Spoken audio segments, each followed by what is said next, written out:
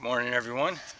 It's July someday, July 25th. I got an email I gotta read. Anyway, I'm here to actually plant the bananas. I don't have them right here. They're actually on my plant stand right now. First, what I need to do is actually go ahead and move this sprinkler. What I'm gonna do is I'm gonna go ahead and install this half-inch pipe, and I'm gonna go ahead and install an elbow. I'm gonna move it all the way to where the shovel's at.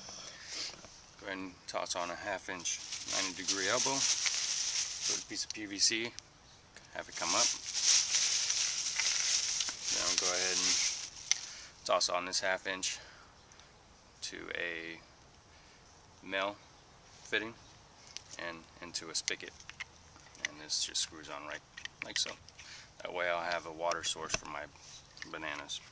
And there's another reason why I have this and why I need the water source right here, not just for ease of watering, but for a system I've set up.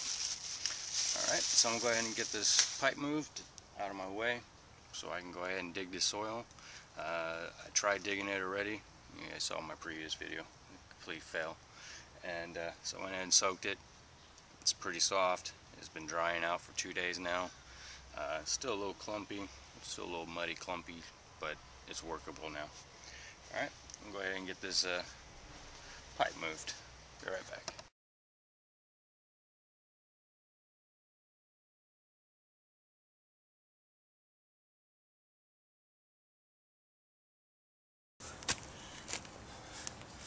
Not easy work, folks. The soil's wet still. Alright, so I have my hole digged. I didn't go 2 feet because this is a lot of soil that's gone now, and it's right over there. So once that dries out, I'll go ahead and take my metal rake and level it out. So this is only 1.5 feet. Still good enough. There's plenty of space for the bananas. I mean, the bananas, I should go grab them and show them to you guys, but they're only about way big still. They're small. Not many really deep roots right at this time, so if I were really planting a tree, or like my apple tree, I dug 3 feet down. When I did my lemon tree, I dug 3-4 feet down. So this would be alright. And the soil's not as bad as I thought. There's actually worms in it. I was very surprised. Not a lot, but there's a couple worms here and there. Alright, so on to step 2. You need some plastic. You also need something to secure the plastic to the outside walls, or the inside walls. Ideally, you want your plastic to come right up to the top. If you don't have enough plastic for that, it's fine. As long as you get the plastic down where any additional roots can come and grow into, say that rubber tree right there, or this grass. What this does is it blocks any additional roots like this from growing into your extremely fertile soil. Alright, so this comes up right up to the level of the lawn. Just to bring it up just a little bit higher. I actually have a border I'm going to install, and I'm going to use a hammer, one of these, secure this to the sides.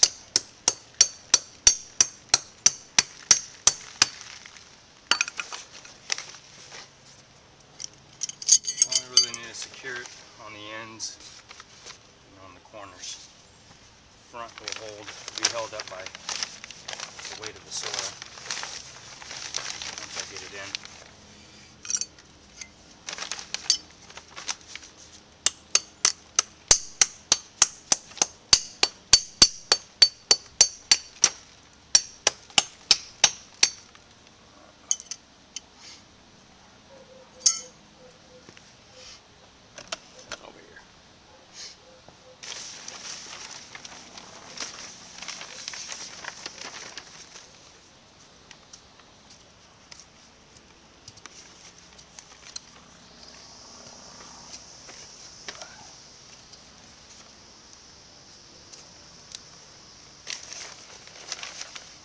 I put this over here on the other side.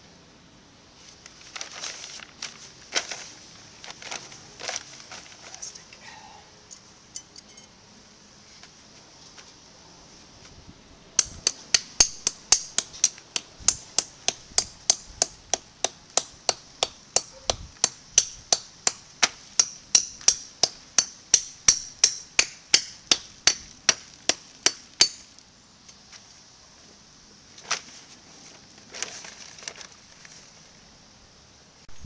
Alright everyone, so that's the plastic there. And as I mentioned, I want it just, pretty much level with the grass. Anything that kind of sticks up above that, I'll just come around and just trim it a little bit. Just take a little bit off the tip or fold it under. I'm also going to do a border around it with some landscape bordering. So I just don't have that on me right now. It's at a neighbor's house, so I'll run over and grab it. Step 2. This is a piece of rain gutter attachment. When you need to extend it and run it to say a drain. And what I'm going to do is I'm going to go ahead and drill a lot of holes.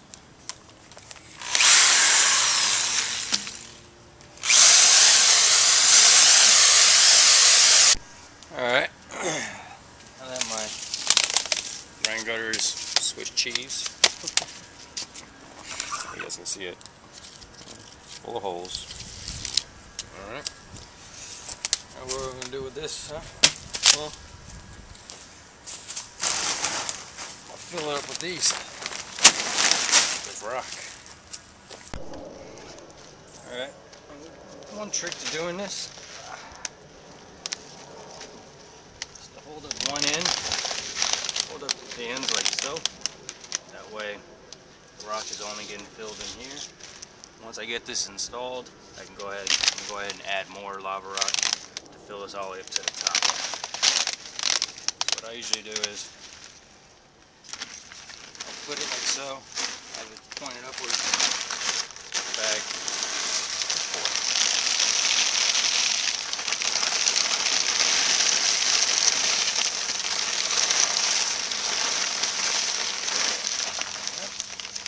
fills all the way up to the top like so. Just pick it up, wiggle it,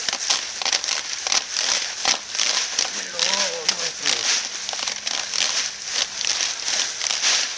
Alright, you see it there, see it there.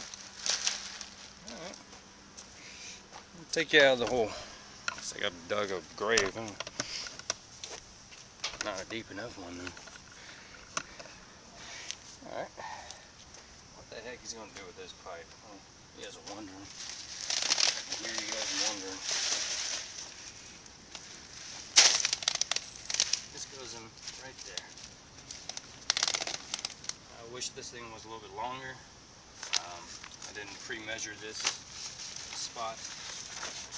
And then check the size of that. I could have gotten a larger one, but it's alright. This is actually something reclaimed. Found in the garbage. Someone else's garbage. Threw it on the street.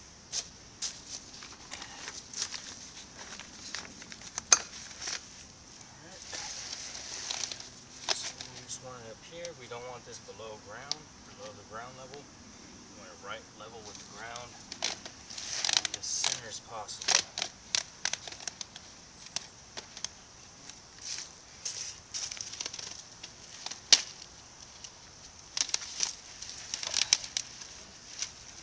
About right. Alright, so now I'm going to cover this up with soil. First, I need to cover up these holes so that no soil gets inside of it. If you get a lot of soil in there, basically the purpose of this is so that you can feed in water through it. So if you have soil in there, what's going to happen is just going to muddy up and it's going to clog the holes. So I need to cover up the holes. I'm going to go grab some newspaper. Just shove it in there and then lay my soil on top, pull the soil, take the newspaper out, level it out with some more rock, level the soil,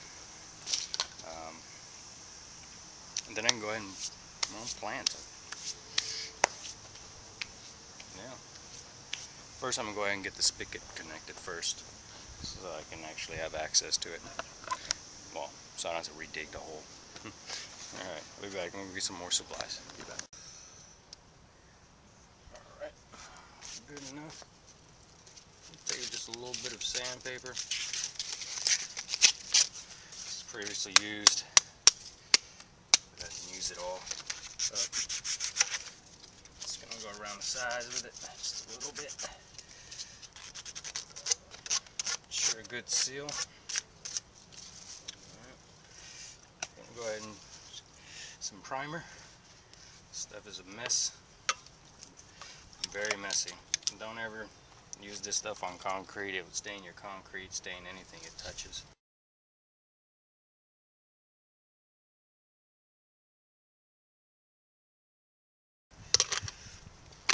Including your hands. Make sure you seal it tight because this stuff evaporates. Even if you just hand tighten it, it'll evaporate. If it's on the side, it'll spill. It'll leak out. So you just want to go ahead and prime the connection. Prime your elbow. Do both sides. Put this off to the side just for a second. I'll get dirt on it though. I'll get it dirty. I'm going to take this, go ahead and go over with the sandpaper a little bit. Go ahead and prime this as well.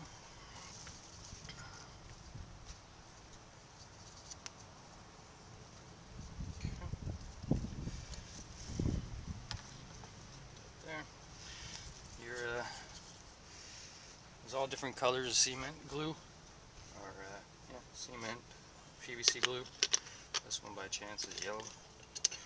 I don't know why. I think each color has a different strength for different PSIs. First one I do is I want to connect the elbow to this section here. So it's going to go around just a couple times like so. Get a good helping on there. Put the 90-degree elbow on, hold it. You gotta hold this for 15 seconds, at least 15 seconds. What happens is this glue will push this connection right off. So you gotta hold it, let it set up for 15 seconds before you move on.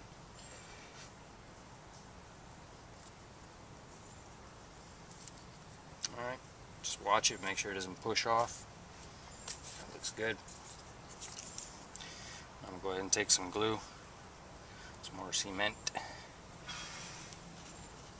put it around this bad boy down here, and fit this right on there.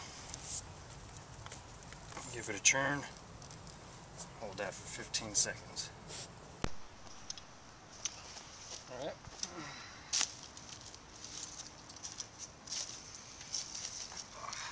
Now time to do the soil.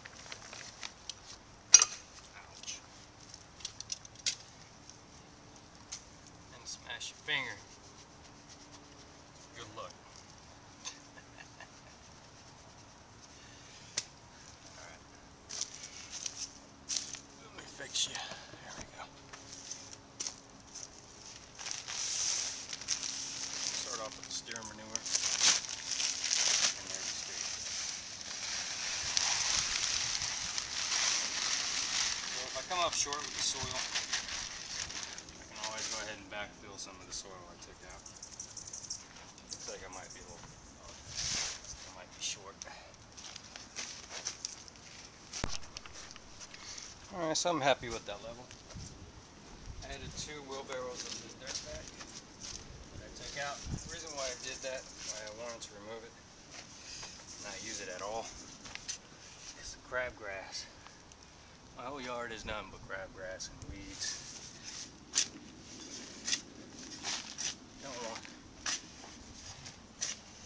Try to avoid using dirt that has crabgrass roots in it, so that's why I did it. But as I poured it back, I sifted through it, got all the roots I saw out best I could. Give it a light churning because the soil has 0 nutrients in it. Oh, worms though. I was surprised about that. And this right here is just 3 cubic feet, standard garden soil.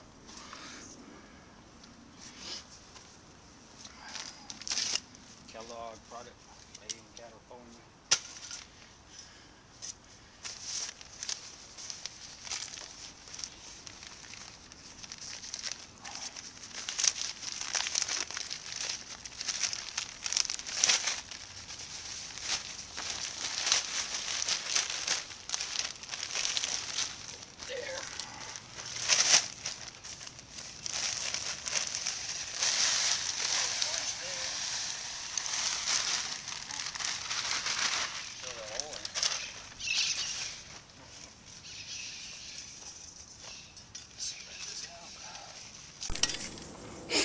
Alright, I'm happy with the soil level now. Toss back another wheelbarrow of soil. Looks good. Mine is banana trees grow. I will be mulching so that will raise this level more over time.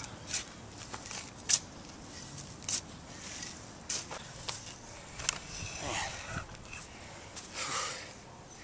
It sure is warm. Alright.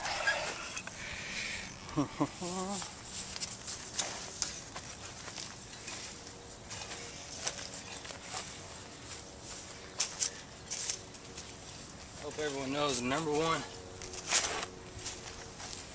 injury sustained in the gardening,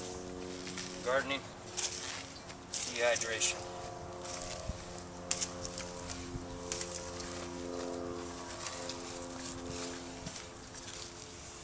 I'll go grab my watered down Gatorade. Can't drink it straight. It's too much sugar.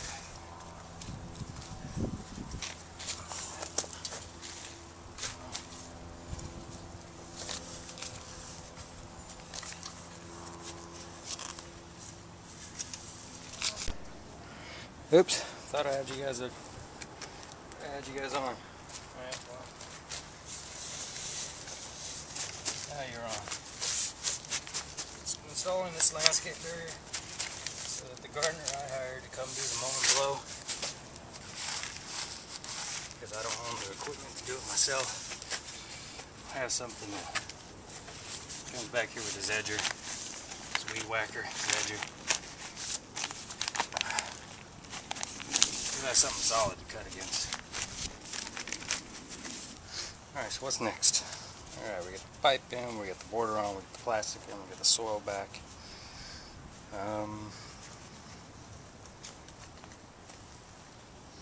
Plants. I think it's time to put some plants in the ground so I know where they're at.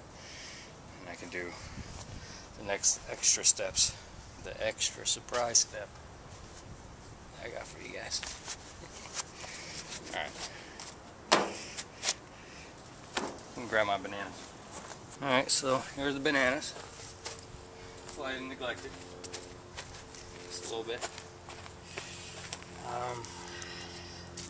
So every time I try to plant these, client ends up needing something and not having supplies, and I end up having to use my own supplies.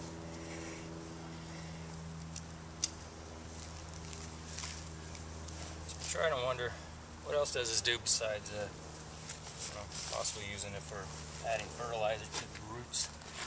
Well, it also aerates, adds oxygen to the soil. Now, if I were planting a tree, and these are banana trees, but a full-size tree, this pipe will be about 4 feet deep and a big U. Okay. For my purposes, I'm not going to plant right on top of it like you would a tree. I'm going to plant next to it. So I'm going to put a banana there, and one right there too. One right there.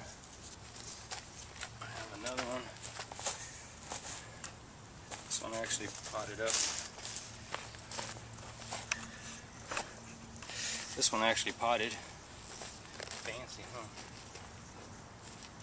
For a friend of mine, doing a promotion with coffee and using coffee beans as a nutrient for plants, nitrogen. And he asked me if you can use a banana. Apparently they use bananas a lot in coffee. Coffee farm. Avocados too. I got one more.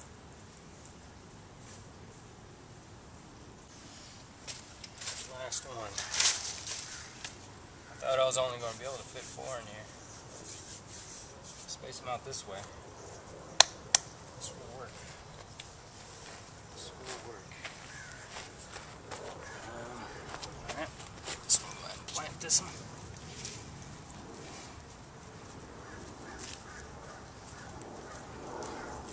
Dig a hole in my hand.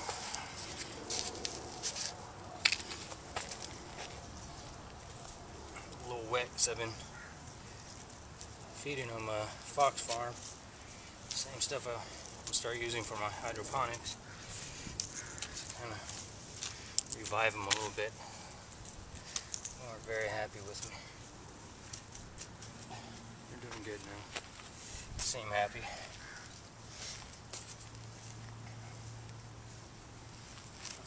I'm going to grab a drop.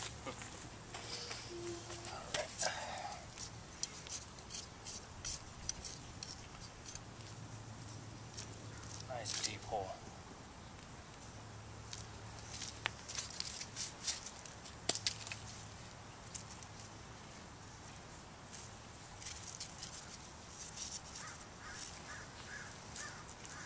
Well, I don't think I ever showed you guys me plants and stuff.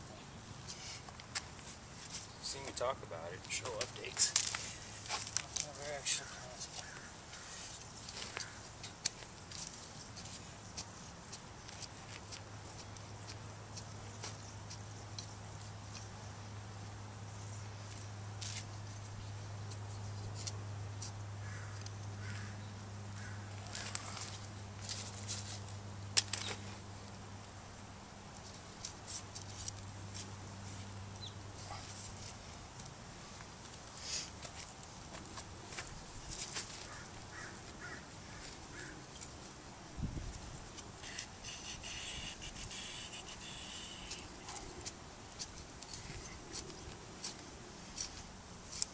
There you go. There's 1, 2, 3, 4, 5, 6 bananas. Okay. Now before I remove the newspaper, I have some other things to do.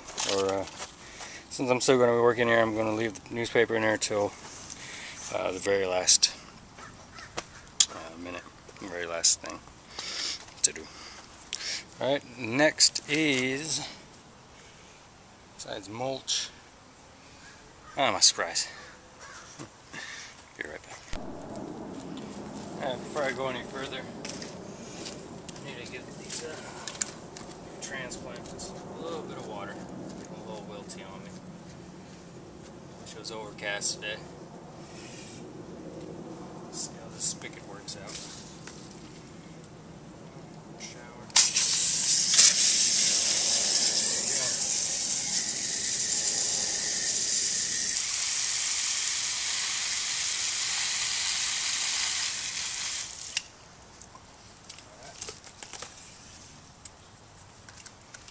Out of the way. What am I up to? This looks familiar, huh? Little rainbird system. If you watch my videos, you know how I feel about this stuff.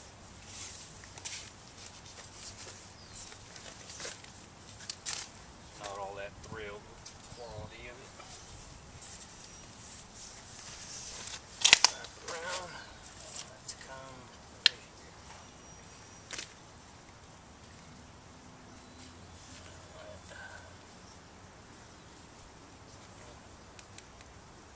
Cut through it. Let's actually want a little bit more laid as far underground as possible.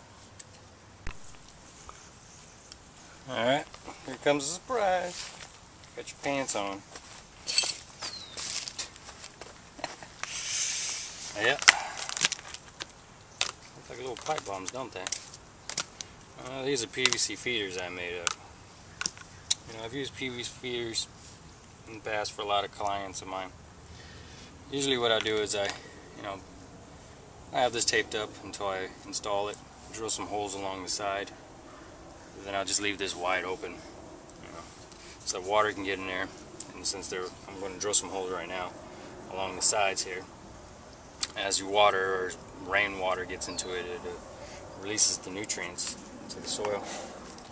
This, decided, got a little creative, and I was like, okay, I like this. These are pretty good quirks in here, and I was like, what if I drill a hole? Drill a hole into a cork and put a rainbird system in it. So this goes all the way inside. I have a little bit of attachment inside so that any water back feeding into it won't clog the line. It's like a little screen. Not going to give you all my secrets of this, because I do hopefully someday, maybe I can sell some of these, make some money on them. Pretty cool. So stay tuned. There's a little surprise at the end for you guys. I'll go ahead and just drill that size hole. Tiny, itty bitty. Alright, now I got my holes drilled. I drilled more on one side than the other, so there's 4 holes there. And I also did one there and one there at the base, so that more nutrients can wash out. Okay. So first off, what we'll do is the side with the most holes is going to be facing the plant. Alright, so I'm just going to push it in like so.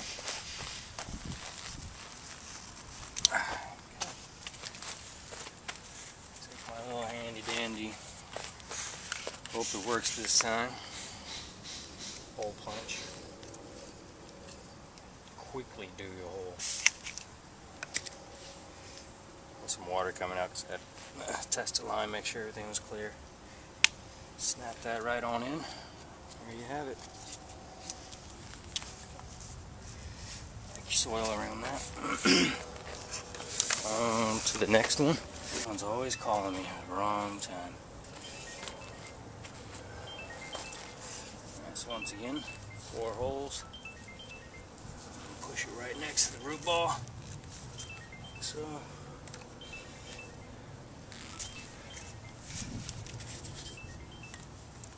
Hole punch.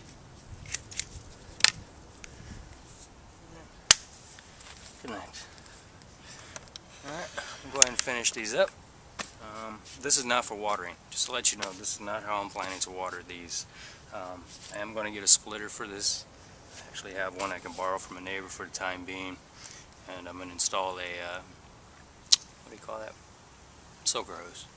Which I still need to buy, but I can come out here and water, by hand until I do.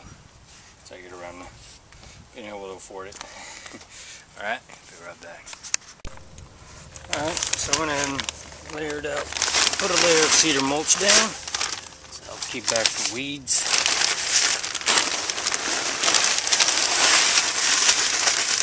And it's mulch.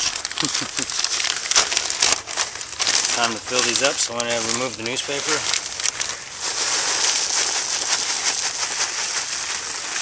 All the way up to the top. Keep any critters from, moving in, making home out of that. I'll go ahead and do the same for the other side over there. Be right back. Alright everyone, so there it is. Finished product. Finished. See, you have to fish, you're in the damn ground. Just kidding. I do have to thank you though. He's the one that turned me on to these bananas from the Florida Hill Nursery, and definitely made sure I got them in, didn't let them go to waste. So, thank you, brother. And if you want to check out After Fish's channel, I don't know, there's some numbers after it, I don't recall them, but look at any one of my past 5 or 6 videos. He made a comment about where my banana's at. So you can click on his link. So yeah, I filled that up to the top, and what I do is come over here with the water, and you can just soak that. And what it's doing is taking the water all the way down to the bottom of that pipe that I showed you, how I installed with all the holes. So that's getting water all the way across, all the way down the middle. I turned on the Rainbird system, it's working. I don't see any leaks. It's not on right now because you know, there's plenty of nutrients in the soil right now at this time, so it doesn't really need it. But I will start using that within, you know, a couple of weeks time. Now there's 6 bananas here, only did 5 pipes. This one right here in the corner did not get one. This is my control. And this pipe right here has Job's and blood meal, Job's tomato feed, blood meal, and trifecta from in my gardener. This is a hydroponic 16-16-16, very standard across the board fertilizer. This also has tomato, has Job's tomato, blood meal, trifecta. That one right there, that's pure trifecta. The back one, my gardener, if you want to keep track of it, it's that one right there. It has your product in it, or the blend of something that you made your own product. This one has Job tomato, blood meal, and I think that's it. And this is a straight 16-16-16 across the board fertilizer. On top, cedar mulch. And as these grow, I'm going to continue to add more and more mulch. So eventually, plastic along the back here will be hidden. I didn't want to trim that off because there's a bunch of stuff back there. You see that? And there's still some roots in the soil underneath that footing. So I want to keep that up as high as possible.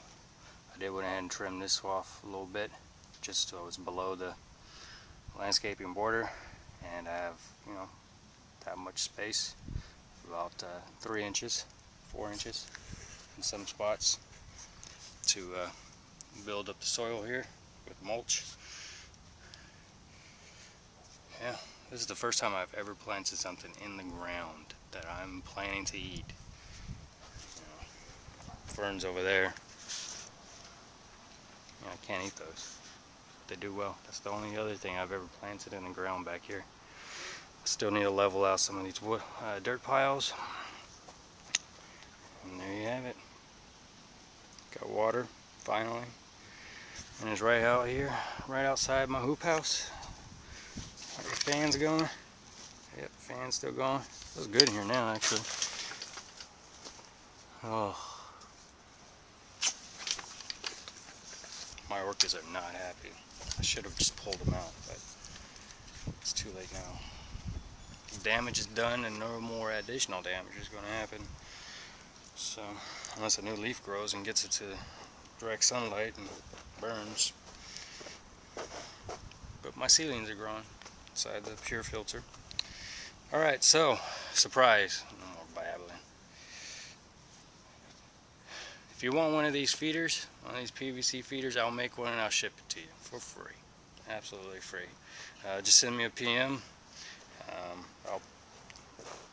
In about a month's time, let's say today's 25th, August 25th, I'll announce the winner. Shoot me a PM, private message, tell me you're interested, put your name in the hat, jiggle it up, and I'll make one up.